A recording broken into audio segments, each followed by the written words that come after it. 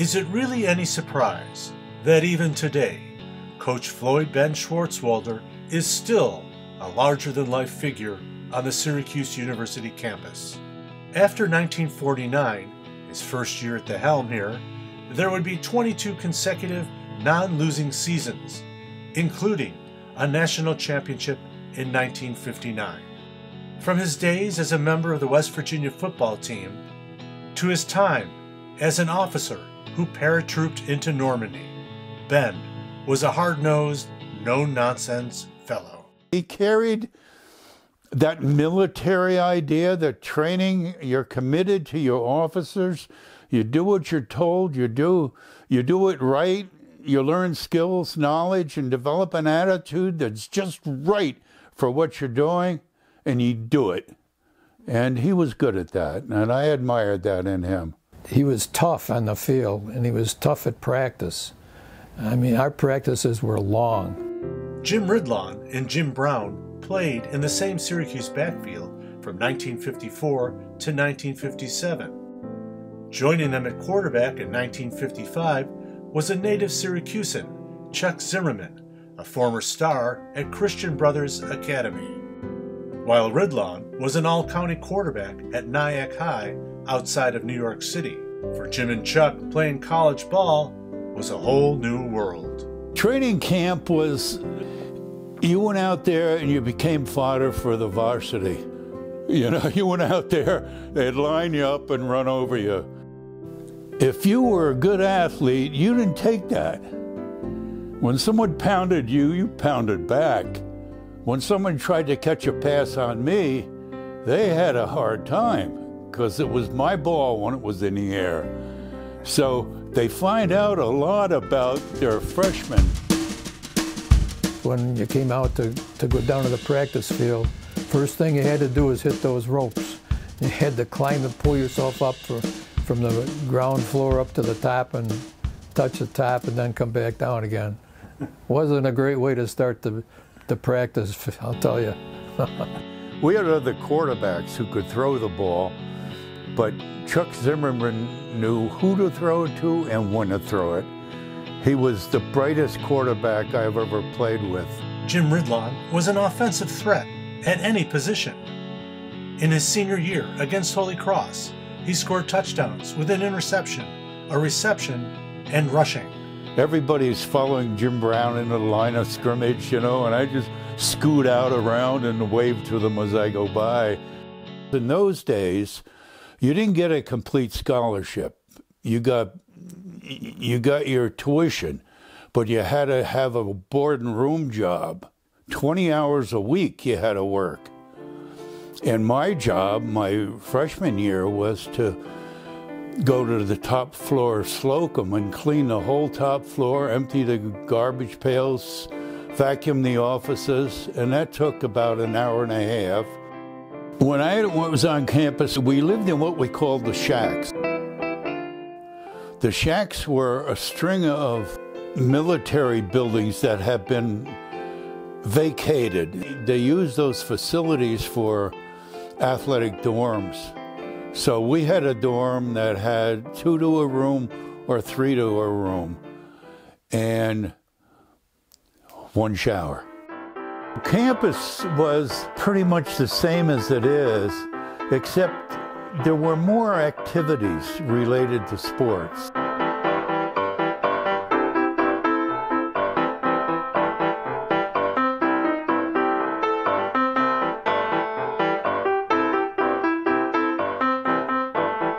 Syracuse was kind of known as a fun school.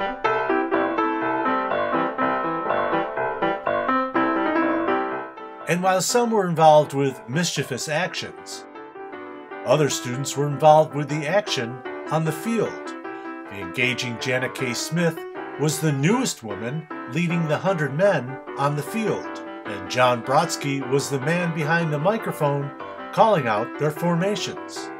And now, ladies and gentlemen, under the direction of Maurice W. Stith and featuring National Baton Twirling Champion Janet K. Smith, here is the Syracuse University Marching Band. Take it away, Janet K. I was down there with the camera, and it was a lot of good memories. Jerry Kleinberg was a still photographer for the Daily Orange and got to view the games from the sidelines. You had to remember that you're there to work and not to just watch the game, is one of the things. You're there in all kinds of weather. It's a great challenge to, try to guess where the next play is going to go. Is it going to be a run, a pass? Be ready to shoot it on the sidelines. Don't get in the way of the other players and coaches that are on the sideline, because you can't get in front of them. You got to stay on the sides. That was a muddy day, and I just happened to turn around at the right time. And they slipped, and they seemed to be enjoying themselves. Colgate weekend was always a very big time on campus. Well, Colgate had a good team. Back through the 20s and 30s, they would beat Syracuse every other time, or every time. They were the dark cloud that hung over Syracuse. There was a lot of horseplay going on. The Colgate guys would come up on our campus, and we'd go down on their campus. During Colgate week, you never quite knew what was going to happen next.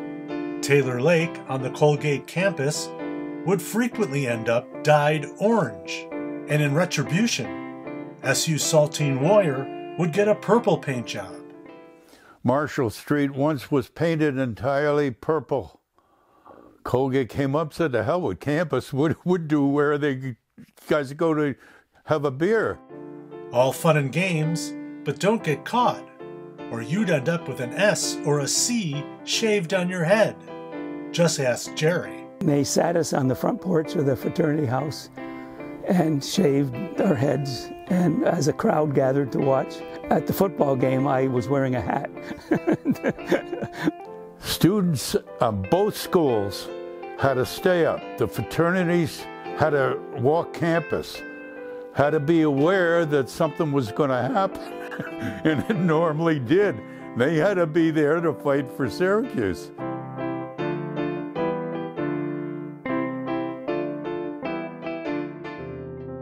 During quarterback Chuck Zimmerman's 3 years, his teams won 20, lost 7, and tied 1, which included appearances in the Cotton and Orange Bowls. Back when such a bid put you in exclusive and elite company. That was an accomplishment, and to go twice in the 3 years, I felt it was pretty good. I really did. Every once in a while, I'll sit down and just look, because you kind of forget, some of the things that happened. It brings back memories. This was all done for my mom. Okay, Mom, roll those headlines and highlights.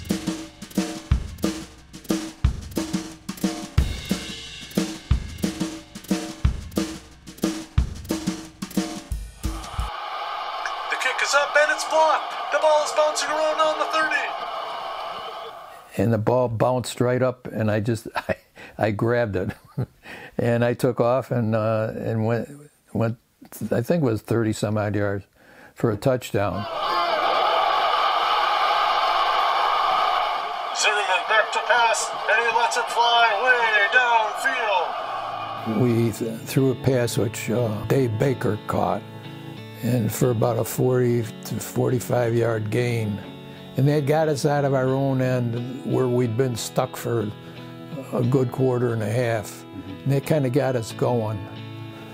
So we ended up winning that game. And it was the first time we had beaten Penn State at Penn State in 24 years. So that was pretty exciting. Syracuse and Pittsburgh. And we drove 80 yards in the last couple of minutes. With 3 ticks on the clock, the Panthers are lining up for a game-time field goal. And we were all yelling, "Watch the fake."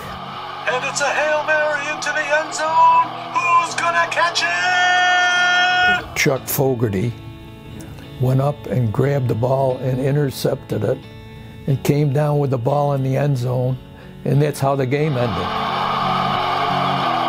The fans were all over the field, and I never saw them get out of the stands so quick. And it was so loud. for like 20 minutes afterward, you could still hear the people making noise. I got my locker, and I happened to get my locker right next to Jim Brown. He was 230 pounds his last year, and he had like a 29.5-inch waist. He'd walk, and the muscles would ripple in his legs. He wasn't highly recruited, but he was highly wanted. They didn't think he would finish school. They didn't trust him as a student. They knew he was a great football player and could really help the program. But Jim Brown came here and he surprised everybody. He was a good student. He was a good ROTC student. And not only was he a good football player, he was a good basketball player and the best lacrosse player I've ever played lacrosse with. Yeah, he was a super athlete, never missed a class, never screwed up. His board and room job, he did it like everybody else. Yeah, he turned out to be the exact opposite of what they anticipated. On November 17, 1956, in his final home game versus Colgate, Jim Brown set an NCAA record by scoring 6 touchdowns and also kicking 7 extra points, assisted by his holder, Chuck Zimmerman. And he had a 50-yard run for a touchdown that was called back in that game also. And he was so determined, and he was so annoyed at Colgate saying they're going to beat us, reading all that. And of course, Schwartzwalder egging him on. Schwartzwalder was, yeah, Jim, you're going to lose it today. Colgate says they're going to beat you. I hope you haven't read too much about that.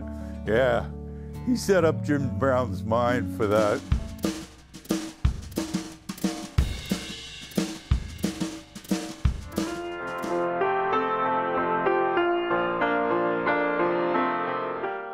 In 1958, Chuck made the cover of Sports Illustrated. That was over 60 years ago, and I still get letters occasionally. They send me their copy and ask me if I would sign it. But it always amazes me that they still find out where I am and I'm still alive.